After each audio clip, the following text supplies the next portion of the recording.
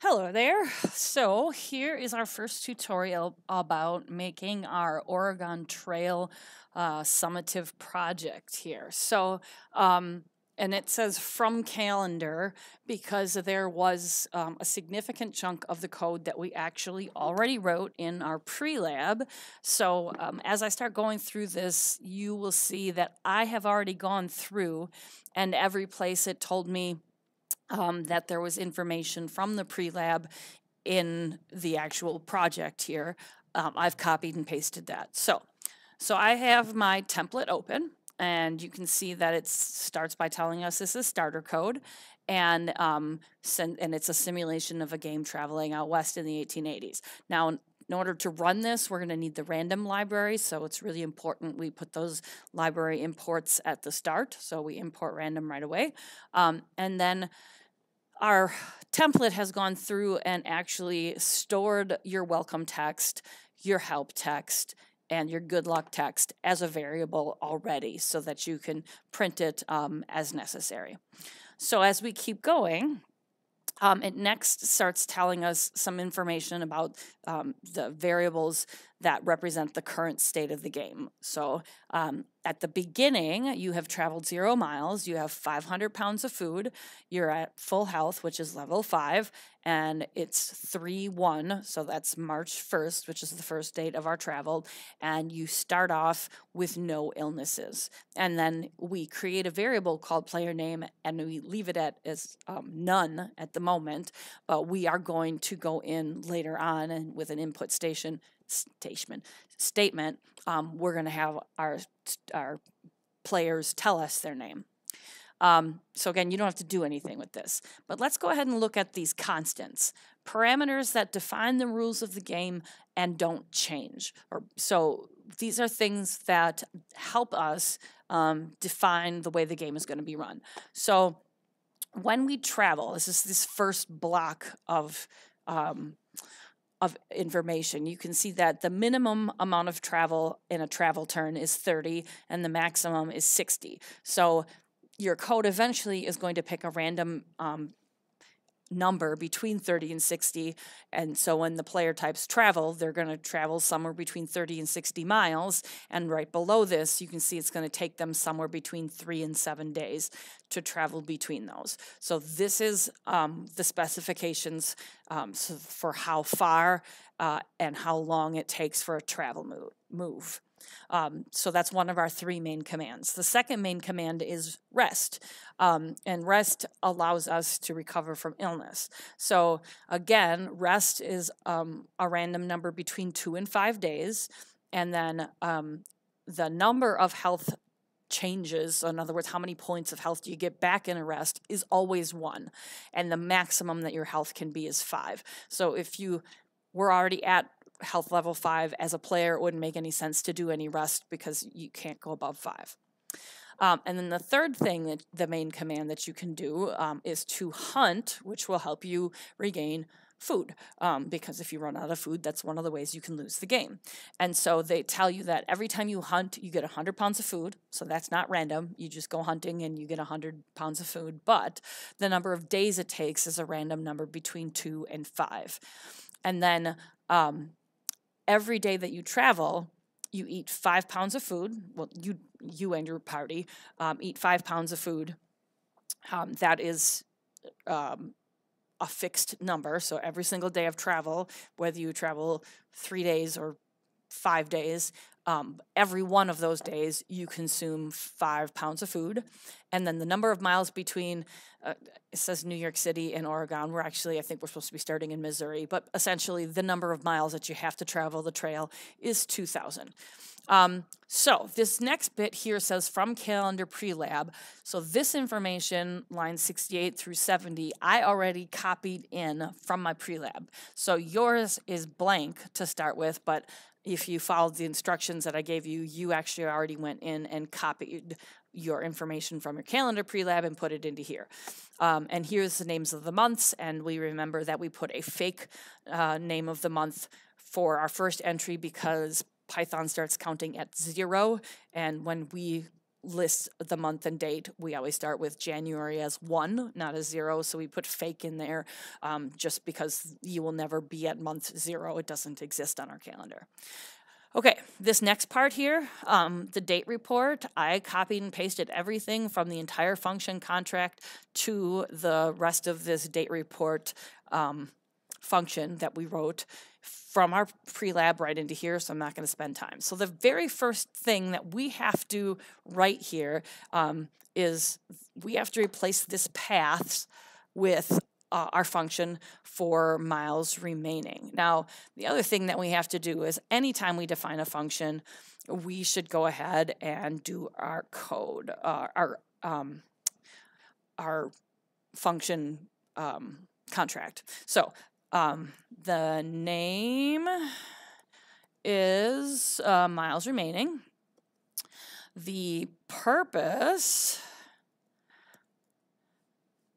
is to tell the user how many miles are left to travel. Perfect.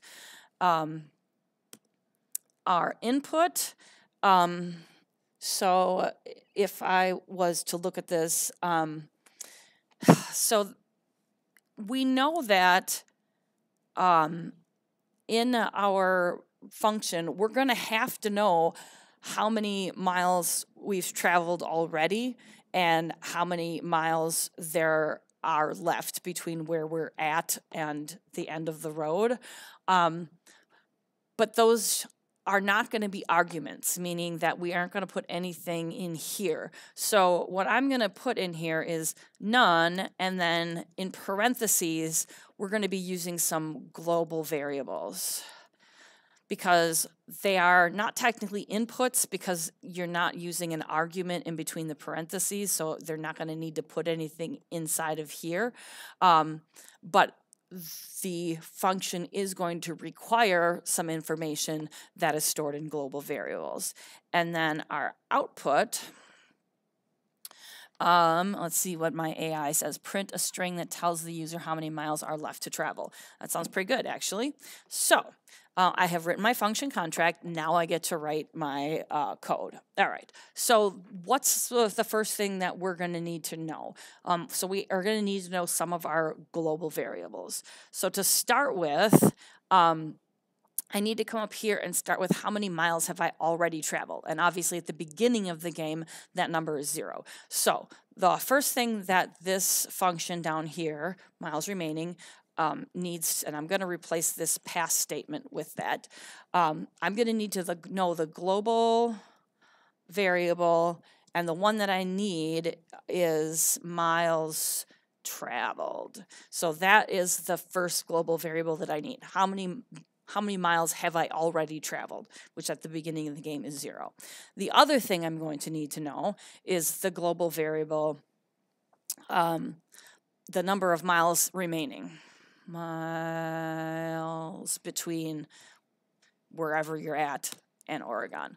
So at the beginning, you're at somewhere in Missouri, I think it said, and Oregon, but this variable is going to change as you get closer and closer to Oregon. We're going to store the number of miles remaining here in this variable. So then if you think about what we need to do in this, we are going to have to do a little math problem here. And we're not going to use a print statement. We're actually going to, and I'm going to change this. Instead of print, we're going to return how many miles are left to travel. Boom. Okay, so I'm not going to do a print statement. I'm actually going to use a return. So remember, return just remembers the code, and then I can use it elsewhere. And if I want to print what it is, I can enclose this function in a print statement. So indeed, right here, it figured out that if I take how many miles are left and I subtract from that the number of miles that I traveled in that particular move, I now know how many miles are remaining, and I now have that stored as our output. So I'm going to erase this little thing here that says enter your code here, because we just did. All right. So this next bit here is from the Calendar Prelab, so I'm not going to go through it because you can copy and paste it from your Calendar Prelab, which was in our other tutorial. And that's basically just figuring out how many days are in the present month. All right, so now this next bit here, this is an important thing that is built into our game structure.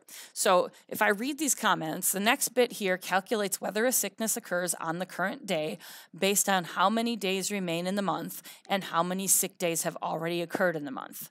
So if there are n days left in the month, so maybe there's 20 days left in the month, then the chance of a sick day is either 0, because I've already been sick enough, 1 out of n, so again, if there was 20 days left, my chances are 1 in 20, or 2 out of the remaining days left, depending on whether there have been 2 sick days so far, 1 sick day so far, or no sick days so far. So basically, if you've already been sick twice, then you aren't going to get sick again. If you've been sick once in the month, then the odds are you getting sick another time. And if you haven't been sick yet, then it's 2, because you have to get sick twice a month. So this is actually the purpose of this next function. So I'm going to go ahead and type in here purpose, because this is part of my function contract.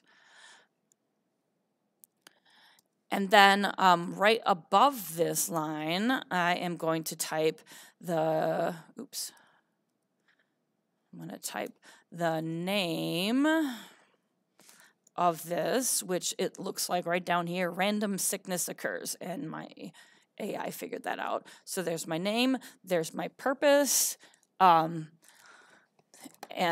I will leave this information all in there as the purpose. So this guarantees that there will be exactly 2 sick days each month, and incidentally that every day of the month is equally likely to be a sick day. So that's our purpose. So now I need to know inputs.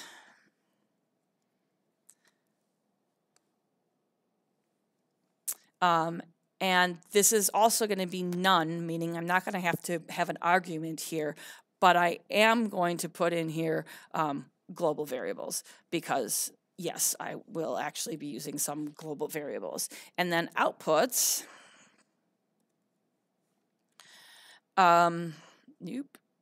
we are actually going to be, we're going to return, again, remember, not printed to the screen, whether the player is sick or not.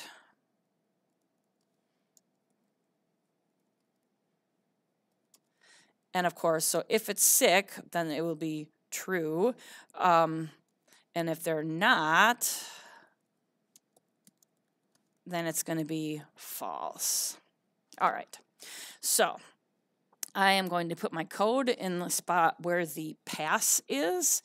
And what am I going to need to know? Well, first of all, I'm going to have to know the global variable for what day and what month are we presently at. So I'm going to type in global.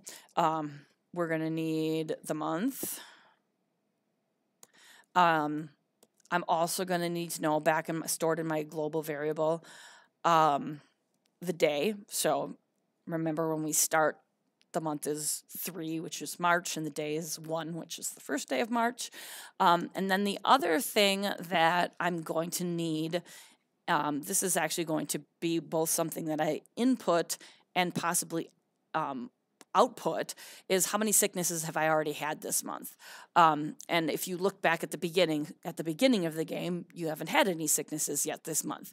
So that's where we'll store that information. So those are things that we're going to do.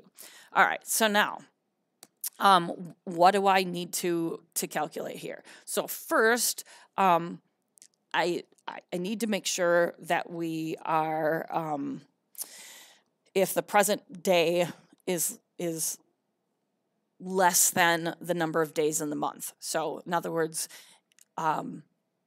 if the present day is 30 and I'm in February, then obviously I'm not actually in February anymore. I'm now into March. So basically, if you're on the last day of the month, it's checking for that. So I'm going to do an if statement.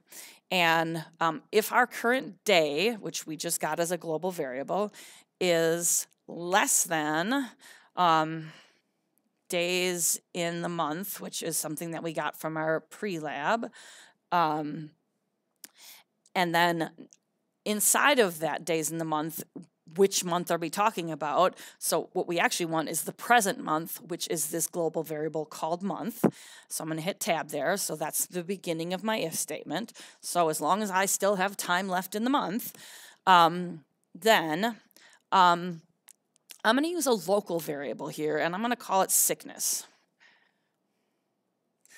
And that sickness is going to be a random number, an integer, between the present day and the number of days left in the month. So if it is the 1st of March and there are 31 days in March, then I'm going to pick a random number between the 1st and the 31st. But since every month has different number of days, and since the number of days left is different at different points in the game, so I'm actually going to start with what my AI thinks, random int.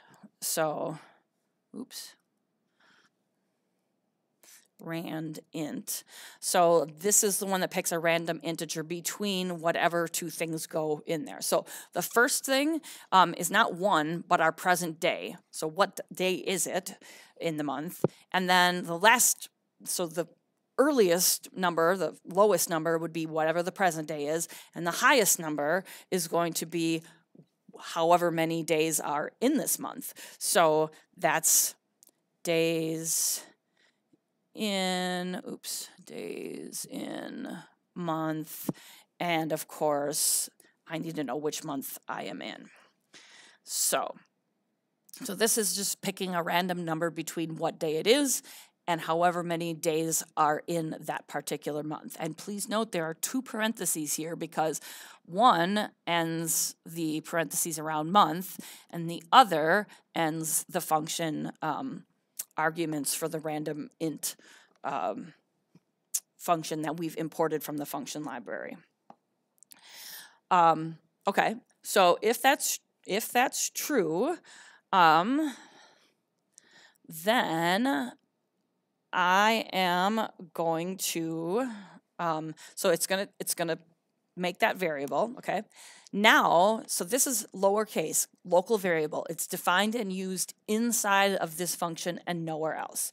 So now I'm gonna see, and so sickness is gonna be some number between present day and however many days are in that month. And then what I'm going to do is I'm going to return the result of the odds of us being sick. So that means that we need to see, first of all, what are the odds? So basically, how many days are left in the month? So we're going to want to know what that is, sickness. And from that, we're going to subtract the present day.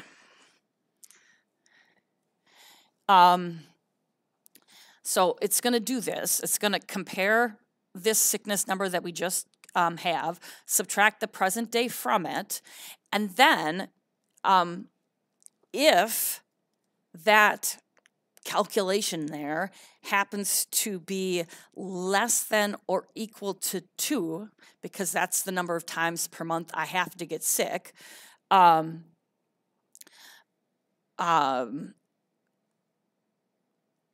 it's less than or equal to 2, but not just 2, because if I'm in the middle of the month, I might have already been sick already. And so I actually have to subtract from that 2 minus sicknesses suffered this month, which is that first one. And by the way, when it pops up, if that's the one you want, you just hit enter.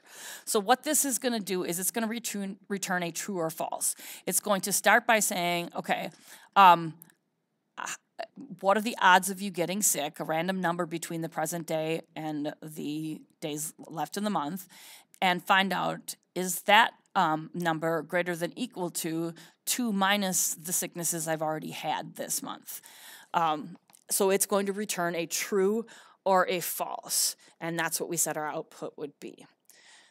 So I think I'm going to stop my first tutorial here, and I will continue with handle sickness in my next tutorial. Thank you so much.